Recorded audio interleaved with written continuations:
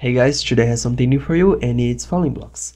So this is a Datapack that I made to change any block that you want into a falling block, just like that. So you can apply motion, you can do whatever you want with it actually.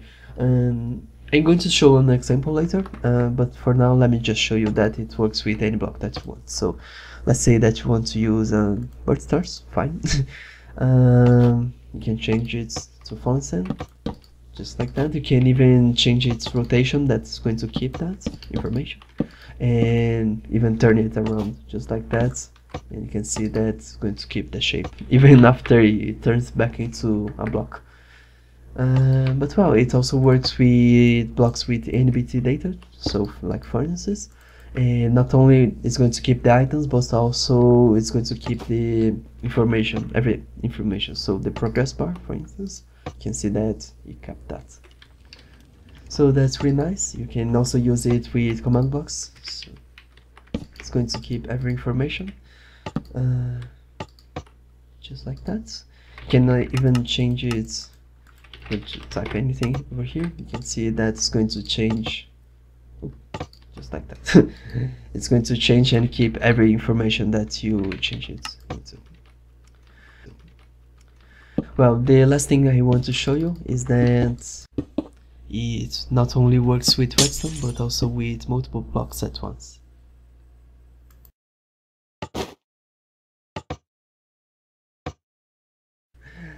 And well, I think that's basically it. So now let me show you the way this works, and it's by using armor stands. And actually the first thing that I'm going to do is the first thing that I do is to summon an area effect cloud at the block that I want to change, and then I'm going to summon the armor stand. And what it does is it uses the loot command to get the information from this block over here. Now the loot command is actually a little bit limited. It doesn't give all of the information that I want. So for instance, if I want to get the information from a button, I can't with the loot command know if this is on a wall or if it's on the ground, but this data pack fixes just that, and it does that by using loot tables. So there is a loot table for every item that has different block states, so like these buttons over here or the stairs I showed before.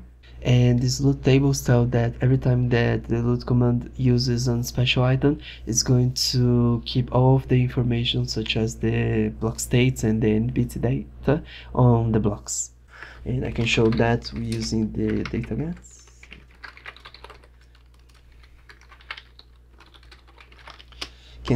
You can see that not only keeps the information from the block itself, but the block states over here. And that's really nice. So after that I can just summon falling sand and give the information to the falling sand. So if I get the information over here, you can see that now I can transfer this information that is on the armor sands to the falling block over here. Now you can notice that this doesn't look like a button. And there's actually one thing that is not actually a bug, because Mojang said that they are not going to fix that. But when you change the information from a sand block to, for instance, a knock button, it's not going to change its appearance. And the way I found around that is actually to send this into unloaded chunks, actually loaded chunks, but far away from you, so it's not hindered. And when it comes back, just like that, it hinders again and turns into the block that you want. And well, that's everything that you want, and that's the way it works. Oh well. Now let me just show one last thing that it's one application from this. So this is a map that I made just to play a little bit with the falling blocks. And what this does is just that every time you shoot an arrow, you can pick up some blocks and throw them wherever you want, just like that. It also works with water, so you can make a little a little bit of a mess. But well, that's basically it, and that's everything that I wanted to show you.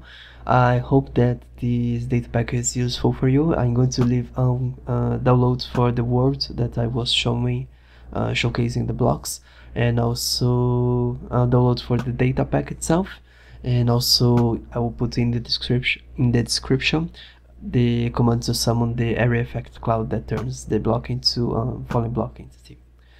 But well, I think that's basically it. So thanks for watching, and I'll see you next time. Bye.